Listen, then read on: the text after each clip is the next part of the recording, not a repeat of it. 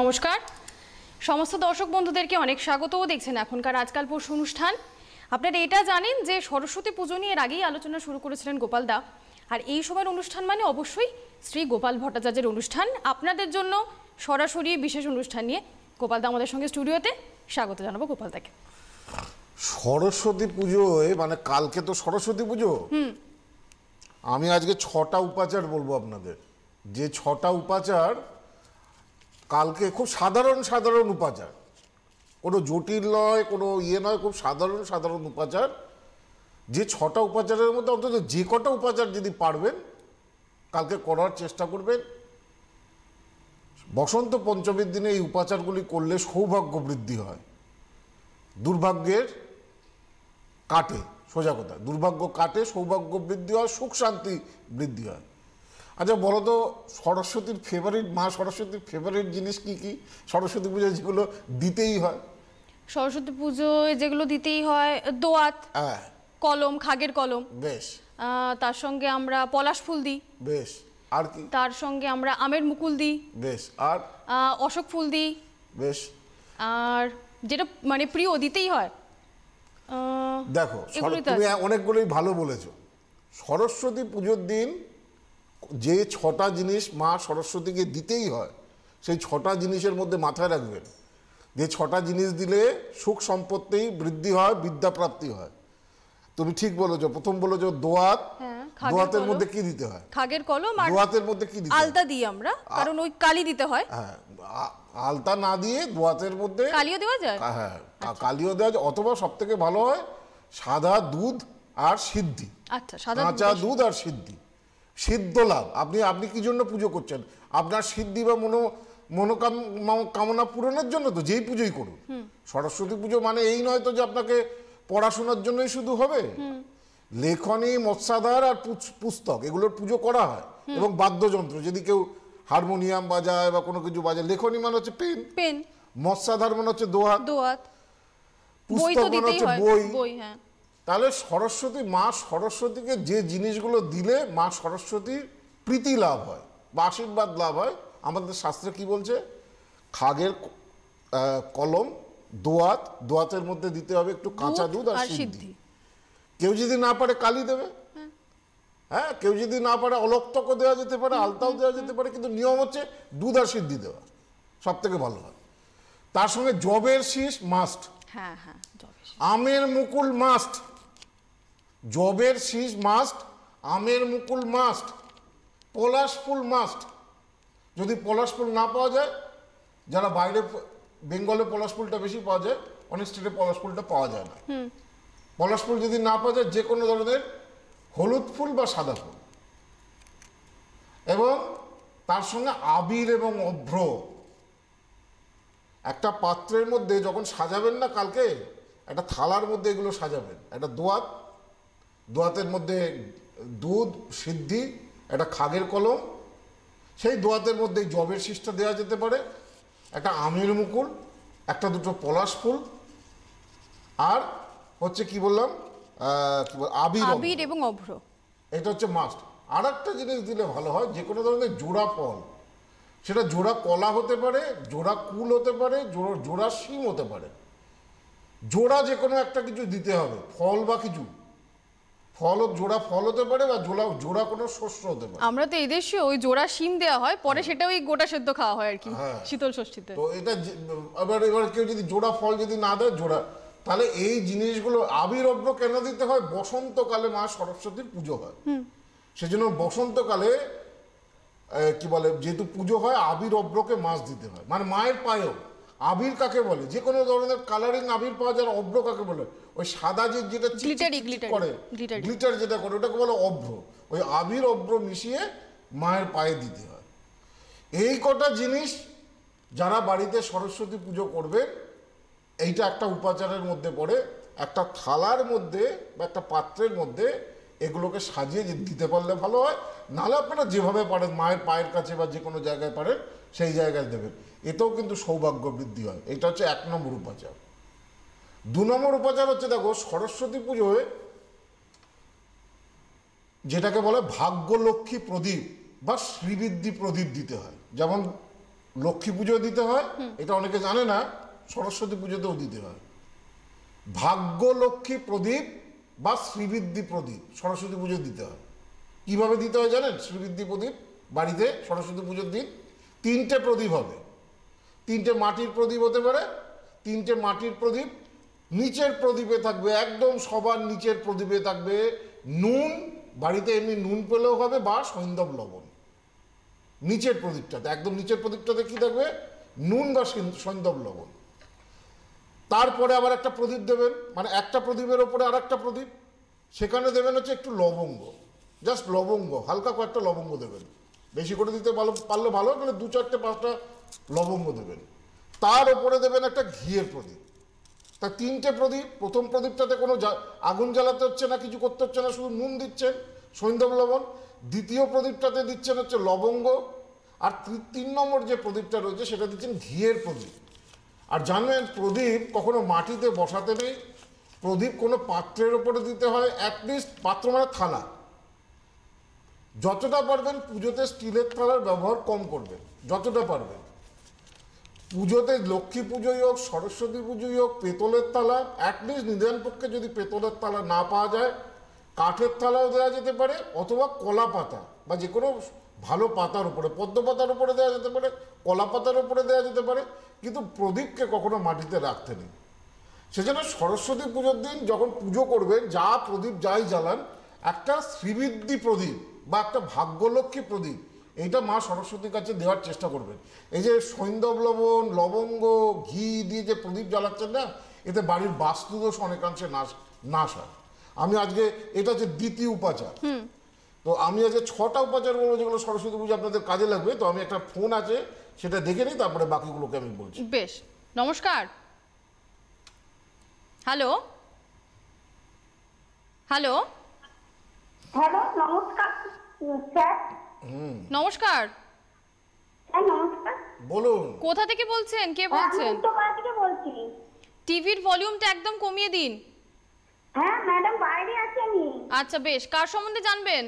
আমার স্বামী সম্পর্কে জানবো। স্বামীর নাম, ডেট অফ বার্থ চটপট বলে ফেলুন। সুশান্ত পাল। হ্যাঁ, ডেট অফ বার্থ বলুন। 11/1976। আচ্ছা, 76। হ্যাঁ হ্যাঁ 76। সময় বলুন। রাত্রির 11টা। আচ্ছা, জন্মস্থান কোথায়? উত্তরপাড়া। উত্তরপাড়া। উত্তরপাড়ায়। কেমন লাগে গোপালদার অনুষ্ঠান? খুব ভালো লাগে। ওর বন্ধু গেছিল, ব্যবসার বিষয়ে উপকার পেয়েছে। আচ্ছা, আপনার হাজবেন্ডের বলেছে স্যার যদি বলেন তাহলে যাব। আচ্ছা, আপনার হাজবেন্ডের বন্ধু ব্যবসার জন্য এসেছিলেন, তিনি উপকার পেয়েছেন। 26শে নভেম্বর 1976 রাত্রির 11টা। হ্যাঁ 11টা। আর হুগলিতে জন্ম, তাই তো? উত্তরপাড়া, হুগলি। হ্যাঁ হুগলিতে। কে এসেছিল? বন্ধু? হাজবেন্ডের হ্যাঁ বন্ধু। বন্ধু গেছিল। আচ্ছা, তার কি ভালো হয়েছে, কি হয়েছে? ওর ব্যবসা করছিল, ব্যবসার খুব উন্নতি হয়েছে। ব্যবসা ভালো হয়েছে, বেশ। হাজবেন্ডের জন্মবার শুক্রবার। হ্যাঁ শুক্রবার। সিংহ লগ্ন, মকর রাশি, শ্রবণা নক্ষত্র, দেবগণে জন্ম। এখন মেন ব্যাপার হচ্ছে যে মকর রাশি তো 7.5 একদম মেন স্টেজ চলছে। যাদেরই মকর রাশি তাদের 7.5 একদম মেন স্টেজ চলছে। 22শে এপ্রিল 2022, অর্থাৎ আর কিছুদিন পরে 7.5 মেন স্টেজটা চলে যাবে। কিন্তু তবুও তারপরেও 2.5 বছর কিন্তু শনির 7.5 থাকবে। এখন যেমন যাদের 7.5 চলবে, তাদের যদি শনি যদি দুস্থানগত হয় বা পীড়িত হয়, তাহলে 7.5 পিরিয়ড তাদের ভালো যাবে না। আপনার হাজবেন্ডের ক্ষেত্রে শনি কিন্তু দ্বাদশে বসে রয়েছে, ব্যস্ত শত্রু ঘরে, অর্থাৎ চন্দ্রের ঘরে বসে রয়েছে। শনি চন্দ্র একে অপরের বিপরীতে রয়েছে। স্বাভাবিকভাবে এই সময়টা ভালো যাবে না, শরীর ভোগাবে। এটা ব্যবসার চার্ট, জীবনে প্রচুর অর্থ রোজগারও করবে, আবার প্রচুর অর্থ নাশও হবে, নষ্টও হবে। কেমন? কি করে? ব্যবসা করে? ব্যবসা করে? হ্যাঁ ব্যবসা করে। হ্যাঁ, ওই বললাম। আপনি তো বললেনই ব্যবসার চার্ট। ব্যবসার চার্ট, জীবনে অর্থ রোজগার করবে, কিন্তু ধরে রাখতে আর পারবে না। আচ্ছা। হ্যাঁ, আর এই সময়টা ব্যবসার জায়গায় ভালো নয়। এখন আগামী 2.5 বছর খুব ডিস্টার্বের মধ্যে দিয়ে যাবে।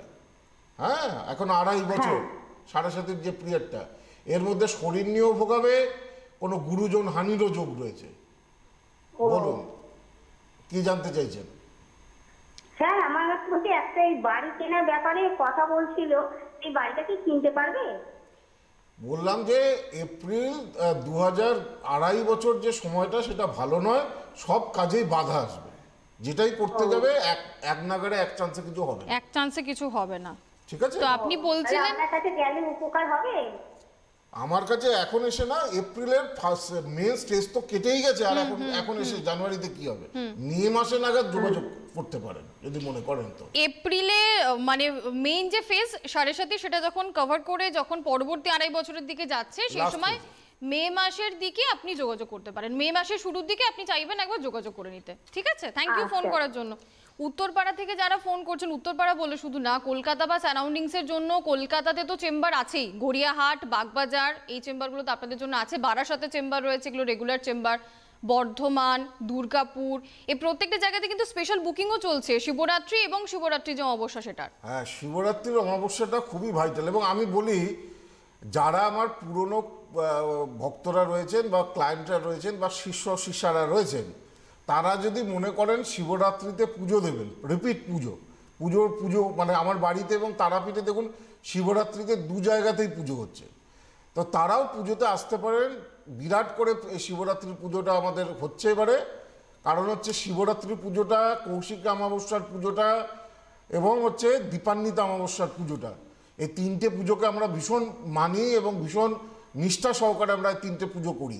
হ্যাঁ, তো এই যে বিভিন্ন দোষগুলো রয়েছে, যাদের মনে করুন আর্থিক সমস্যা বলুন বা চাকরি সংক্রান্ত ব্যাপারে সমস্যা বলুন বা বিয়ের ব্যাপারে সমস্যা বলুন বা যে কোনো মামলা মোকদ্দমা সংক্রান্ত সমস্যা বলুন, বা অনেকের ছেলে মেয়ে বেপথে চলে যাচ্ছে, হ্যাঁ, বা বাজে কোনো ধরনের রিলেশনে বা অ্যাফেয়ার্সে জড়িয়ে পড়েছে, এই জাতীয় বেশ কিছু সমস্যা, যেগুলো মেজর সমস্যা, নেগেটিভ সমস্যা, বা বড় ধরনের শারীরিক অসুস্থতার মধ্যে আপনি চলেছেন, হ্যাঁ, বা আর্থিক দিক থেকে কিছুতেই ঋণ মুক্তি আপনার ঘটছে না, হ্যাঁ, কিছুতেই সেই শুভ সময়, দেখুন আপনি তো চাকরি করছেন কিন্তু সেটা আরো একটু ভালো চান, আর একটু ভালো কিছু বেটার লাইফ চান, হ্যাঁ, দিন চাকরি করেন হয়তো গভর্নমেন্ট সার্ভিস, কিন্তু দেখা যায় বছর মাস ঘুরতে না ঘুরতেই আপনার যা আয় তার থেকে 20,000 টাকা, 30,000 টাকা, 40,000 টাকা, 50,000 টাকা অতিরিক্ত ব্যয় হচ্ছে, ঋণ হয়ে যাচ্ছে, ঋণ শোধ করতে করতে নাভিশ্বাস উঠছে।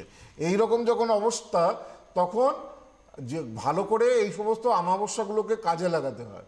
তো এই যে 2 তারিখে 1 মার্চ এবার শিবরাত্রি, আর 2 মার্চ আমাদের এই অমাবস্যার পুজোটা রয়েছে। তো এখন গড়িয়াহাটে স্পেশাল বুকিং দেওয়া হচ্ছে অমাবস্যার জন্য। আপনারা যারা মনে করুন খুব ইমিডিয়েট দেখাতে চাইছেন, তারা গড়িয়াহাটে যোগাযোগ করতে পারেন 9007935831 বা 9007937631, এই নাম্বারটা হচ্ছে গড়িয়াহাটের নাম্বার। আর উত্তর কলকাতার বাগবাজারেও আমার চেম্বার রয়েছে, গিরিশ মঞ্চের ঠিক বিপরীতে। গঙ্গা পেরোলেই বাগবাজার যে ঘাট, সেখান থেকে একটু হাঁটা পথে গিরিশ মঞ্চ, আবার শ্যামবাজার 5 মাথার মোড়ে নেবে বা বাগবাজার বাটার সামনে নেবে, সেখান থেকেও হাঁটা পথে গিরিশ মঞ্চ পাবেন। গিরিশ মঞ্চের ঠিক উল্টো দিকেই উত্তর কলকাতায় চেম্বার রয়েছে। ওখানকার ফোন নাম্বার হচ্ছে 25331276।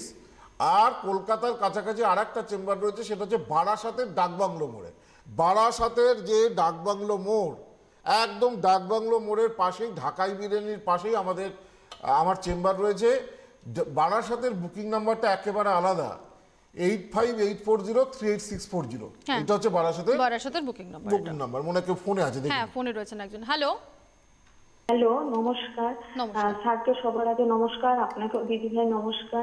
স্যার তো আমার ভগবানই, আমি আজকে যে লাইনটা পেয়েছি অনেকদিন চেষ্টা করে, মানে আজকে পেয়েছি, আরেকদিন পেয়েছিলাম কিন্তু সৌভাগ্য হয়নি, কথা বলতে পারিনি, আজকে পেয়েছি, এটা আমার সৌভাগ্য। স্যারের লাইনটা যে পেয়েছি, আমি একটু স্যারের সাথে, গোপাল শাস্ত্রী স্যারের সাথে একটু কথা বলতে চাই। বেশ, নিশ্চয়ই কথা বলবেন, আপনি বলুন কোথা থেকে ফোন করছেন আপনি? আমি আলিপুরদুয়ার থেকে ফোন করছি। কার সম্বন্ধে জানার ইচ্ছে? আমার সম্পর্কে জানতে চাই। আপনার নামটা বলুন। আমার নাম রিমঝিম ঘোষ। রিমঝিম, হ্যাঁ। আচ্ছা, ডেট অফ বার্থ বলুন রিমঝিম। 1982 16 জুলাই।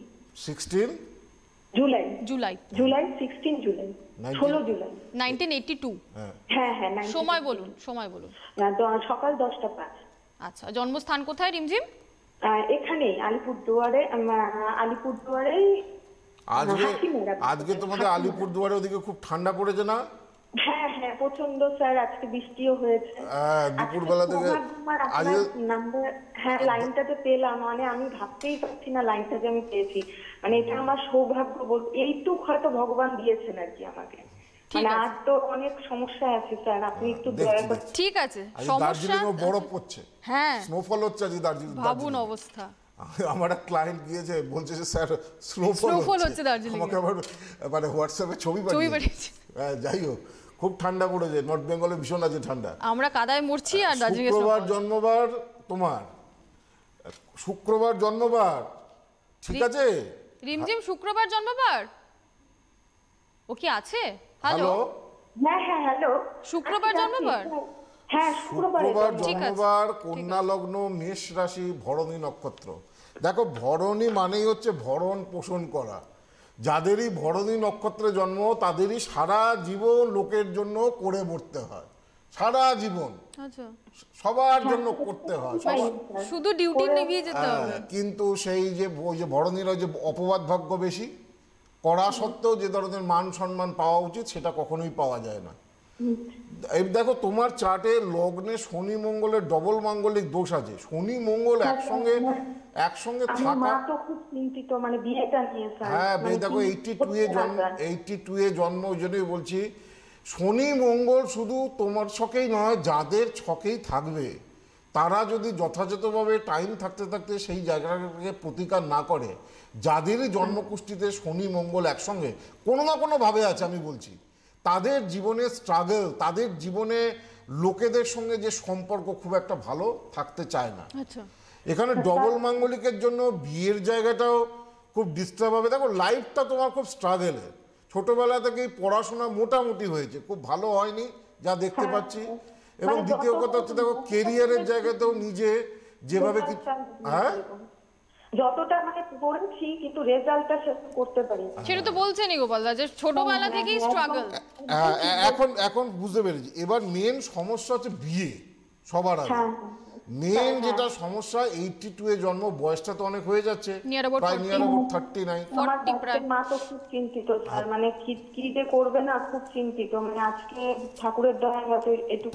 তোমার ডবল মাঙ্গলিক দোষটা সবার আগে ভালো কাউকে দেখিয়ে ঠিক করো, বিয়ে হয়ে যাবে। স্যার আমি না একবার একজনের থেকে প্রতিকার নিয়েছিলাম। আচ্ছা রিমঝিম একটা কথা বলি, সেটা হচ্ছে আপনি তো এর আগে গোপালদার সঙ্গে যোগাযোগ করেনি বা আপনার ফ্যামিলিও যোগাযোগ করেনি, আপনি সেটাই বলছিলেন যে বহুদিন চেষ্টা করেছি, আজকে লাইন পেলাম।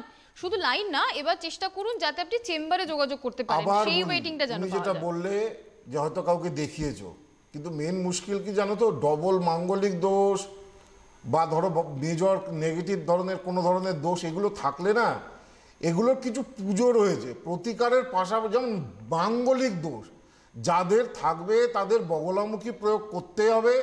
আর যাদের ডবল মাঙ্গলিক দোষ বা অতিরিক্ত মাঙ্গলিক দোষ, হ্যাঁ কোনো কোনো ক্ষেত্রে মাঙ্গলিক দোষ খণ্ড হয়ে যায়, জন্মকুষ্ঠিতে মাঙ্গলিক দোষ থাকা সত্ত্বেও সেই মাঙ্গলিক দোষের নেগেটিভ কোনো ফল হয় না, সেটা হয় রেয়ার ক্ষেত্রে, সেগুলো চার্ট দেখার কৌশল রয়েছে। কিন্তু ডবল মাঙ্গলিক দোষ থাকলে কুম্ভ বিবাহ মাস, তুমি যতক্ষণ না সেগুলো করবে, তুমি যে চাইছো, এমনিতেই মাঙ্গলিক থাকা মানে সপ্তমী বা অষ্টমী মঙ্গল থাকা মানে বিয়ে প্রচুর দেরিতে হয়। এমনিতেই ডবল মাঙ্গলিক দোষ থাকলে বিয়ে প্রায় হতেই চায় না, বা বৈবাহিক জীবনে মেজর সমস্যা দেখা দেয়। তো এইগুলো যতক্ষণ না করবে তুমি আশু ফল পাবে না। প্রতিকার মানে কি, আপনি যদি ভাবেন যেটা আছে হরোস্কোপে সেটাই হোক, তাহলে ঠিক আছে, তাহলে আপনি আপনার মতো চলুন। যেমন ডবল মাঙ্গলিক দোষ থাকলে যদি বিয়ের সময় দেখা যায় যে বিশেষ করে লগ্নে শনি মঙ্গল যাদের অবস্থা 40-41 বছর 42-এর পরে বিয়ে হয়, তাও ম্যারেড লাইফের ক্ষেত্রে ম্যারেড লাইফ ভালো হয় না, পিসফুল হয় না। তো যারা মনে করছেন যে যেটা ছকে আছে সেটা হবে, তাহলে সেটা হচ্ছে তার জন্য কিছু করার আপনাদের দরকার নেই, কোনো উপাচারও করার দরকার নেই, কোনো প্রতিকারের করার দরকার নেই। কিন্তু দেখুন আমাদের ভারতীয় জ্যোতিষে প্রতিকারের কথা যদি না লেখা থাকতো, তাহলে প্রতিকার করে এত বই, জ্যোতিষের যে বই সেখানে তো প্রতিকারের বিষয়গুলো লেখা থাকতো না, সেখানে শুধু লেখা থাকতো এই আছে, এই হবে, এর বাইরে কিছু নেই। কিন্তু আমরা যদি বিভিন্ন বইগুলো, যেগুলো আমাদের যে পুরনো যে অ্যানসেন্ট যে অ্যাস্ট্রোলজির যে বইগুলো রয়েছে, সেখানে যদি আমরা দেখি, সেখানে কিন্তু প্রতিকারের জায়গাও কিন্তু বর্ণনা করা হয়েছে যে এই জায়গাতে গরুর পুরাণে আমাদের এই যে রত্ন নিয়ে প্রথম গরুর পুরাণে বর্ণনা করা হয়েছে রত্নের উপকারিতা বা রত্ন সম্পর্কে। তো তার মানে কোনো একটা জায়গায় ওষুধ আছে, এর ওষুধ কিন্তু আছে, এমন নয় যে এর ওষুধ নেই, এর ওষুধ কিন্তু সেটা যথাযথ প্রয়োগ এবং যথাযথ ব্যবহার করতে হবে। এবং ওই জন্যই বলছি যে সে শিবরাত্রি ভেরি ইম্পর্টেন্ট। যারা মনে করছেন, দেখুন আমি সবসময় চেষ্টা করি আপনাদের সমস্যাকে নিজের সমস্যা মনে করার।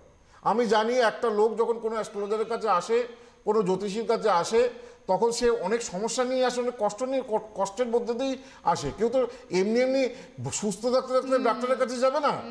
তো সেখান থেকে বার করার কর্তব্য আমার। দেখুন 30 বছর ধরে আমি এই প্রফেশনে রয়েছি, 30 বছর আমি কন্টিনিউ এই প্রফেশনে রয়েছি, এবং যেভাবে নিষ্ঠা সহকারে আমরা কাজ করি সেটা আপনারা চোখে না দেখলে, যেভাবে পুজো বা প্রয়োগবিধিগুলো করি আপনারা চোখে না দেখলে সেটা বিশ্বাস করতে পারবেন না। সেই জন্য শিবরাত্রি স্পেশাল বুকিং দেওয়া হচ্ছে। আপনারা এই যে হেল্পলাইন নাম্বারগুলো রয়েছে সেখানে যোগাযোগ করতে পারেন। আর যারা মনে করছেন আসতে পারছেন না, তারা তো অনলাইনেও যোগাযোগ করতে পারেন। অনলাইনেও এরকম যেরকম ভিডিওতে কথা হচ্ছে, আপনারা হোয়াটসঅ্যাপে আমি কথা বলবো, আপনাদের যা যা সমস্যা আছে সেগুলো আমি কি কি করা উচিত সেগুলো আমি বলে দেবো। আপনারা অনলাইনে পুজোও করতে পারবেন। হ্যাঁ, অনলাইনে যদি পুজোতে যদি না আসতে পারেন, অনলাইনে আমরা পুজো করাবো। আমরাই পুজো করাবো, আপনার যে দোষগুলো রয়েছে আপনাকে ভিডিও কলে দেখাবো। দেখুন আমার কাছে এরকম নেই হ্যাঁ পুজো করে দিলাম হয়ে গেছে আমি সব করে দিয়েছি, তা নয়। আমি প্রত্যেকের সামনে বসিয়ে প্রমাণ, প্রত্যেককে আমরা ভিডিও কনফারেন্স, এই যে আপনার পুজো হচ্ছে, এই যে নামে পুজো হচ্ছে, আপনি তো তাকে দিয়ে সংকল্পই করেন, তাকে দিয়ে সংকল্প করায়। তো সেই জন্য যোগাযোগ করতে হবে। যাই হোক, কালকে আর দুটো কয়েকটা উপাচার সময় কমে আসছে, সরস্বতী পুজোর বলি। আচ্ছা, টিকা, কালকে টিকা নেওয়ার একটা বিশেষ পদ্ধতি রয়েছে। বসন্ত পঞ্চমীতে সঠিক উপায়ে তিলক ধারণ বা টিকা নিলে রূপ লাবণ্য বৃদ্ধি হয়, শরীরের সৌন্দর্য বৃদ্ধি হয়। সেজন্য বসন্ত পঞ্চমীর দিনে দেখবেন মেয়েদেরকে খুব সুন্দর লাগে, মেয়ে কেন ছেলেদেরকেও পাঞ্জাবি পাজামা পরে শ্রী পঞ্চমী বলে না, শ্রী পঞ্চমী, শ্রী বৃদ্ধি হয়। সোজা কথা, কি করবেন, কাঁচা হলুদ একটু বাটবেন, তার মধ্যে একটু চন্দন দেবেন, সাদা চন্দন, আর একটু কর্পূর দেবেন, দিয়ে তিলক তৈরি করে বসন্ত পঞ্চমী দিন। আপনারা তো অনেকে চন্দনের ফোঁটা সরস্বতী পুজোর দিনে পড়েনি, সকলেই বাড়িতে পড়েন। এবার আপনি তার সঙ্গে একটু স্পেশাল করে দেবেন, কাঁচা হলুদ বাটার সঙ্গে একটু চন্দন আর একটু কর্পূর মিশিয়ে সেটা তিলক কণ্ঠে ধারণ, ললাটে ধারণ করবেন। এতে আপনার আকর্ষণ ক্ষমতা বৃদ্ধি হবে। এবং এই তিলকটাই বাড়ির যে প্রধান যে দরজা রয়েছে, মেন ফটক, তার উপরে 5টা ফোঁটা দেবেন। আর কালকে মনস্কামনা পূরণের জন্য 5টা পান পাতার উপরে 5টা ডিফারেন্ট ফল দেবেন। যেমন কুল আছে, শশা আছে, কলা আছে, 5টা পান পাতা বাঁধবেন, 5টা ডিফারেন্ট কি বলে ফল দেবেন, 5টা সাদা বাতাসা দেবেন, আর 5টা সাদা ফুল দেবেন মা সরস্বতীর কাছে। এতে দেখবেন আপনারা যে মনস্কামনা করবেন সেটা পূর্ণ হবে। কারণ সরস্বতীর মন্ত্রেই রয়েছে শ্বেত পদ্মাসনা দেবী শ্বেত পুষ্প পশোবিতা শ্বেতাম্বরা ধরানিত্যম শ্বেত গন্ধাঢ্যলেপনাথ। মা সরস্বতীর শাড়ি হচ্ছে, সবকিছু হচ্ছে সাদা, এবং তিনি ভালো ফুল হচ্ছে, ভালোবাসেন হচ্ছে সাদা ফুল। সেই জন্য 5টা পান পাতা, 5টা ডিফারেন্ট ফল, এবং 5টা সাদা ফুল, এবং 5টা সাদা বাতাসা পান পাতার মধ্যে দিয়ে নিজের মনস্কামনা জানাবেন। সেটা আপনাদের ক্ষেত্রে পরবর্তী অনুষ্ঠান রবিবার। আপনাদের সরস্বতী পুজো প্রত্যেকের ভালো কাটুক, উপাচার নিশ্চয়ই আপনারা ফলো করবেন, সেটা পরবর্তীতে আমাদের জানাবেন। ধন্যবাদ গোপাল দা, নমস্কার। Krishnamurthy institute of astrology Paschimbanga তথা ভারতবর্ষের সর্ববৃহৎ জ্যোতিষ প্রতিষ্ঠান। ইনস্টিটিউটের প্রতিষ্ঠাতা অধ্যক্ষ শ্রী গোপাল ভট্টাচার্যের প্রত্যক্ষ তত্ত্বাবধানে হাতে কলমে 6 মাসের সনাতন জ্যোতিষ, কৃষ্ণমূর্তি পদ্ধতি, নারী জ্যোতিষ, বাস্তুশাস্ত্র, সংখ্যাতত্ত্ব ও হস্তরেখা কোর্সে ভর্তি চলছে। শিক্ষান্তের রেজিস্ট্রেশন এবং সার্টিফিকেট প্রদেয়। ইনস্টিটিউটে ভর্তি বা সাক্ষাতের জন্য যোগাযোগ করুন Bagbazar chamber 9748749016, Howrah chamber 9007118501, Durgapur chamber 9748749041, Agartala chamber 8584038635, Delhi, Mumbai ও Bengaluru chamber 8584038631, Medinipur chamber 8584038637, Krishnanagar chamber 8584038631, Malda chamber 8584038637, Siliguri chamber 8584038631, Cooch Behar chamber 8584038637, Guwahati ও শিলচর চেম্বার 8584038631।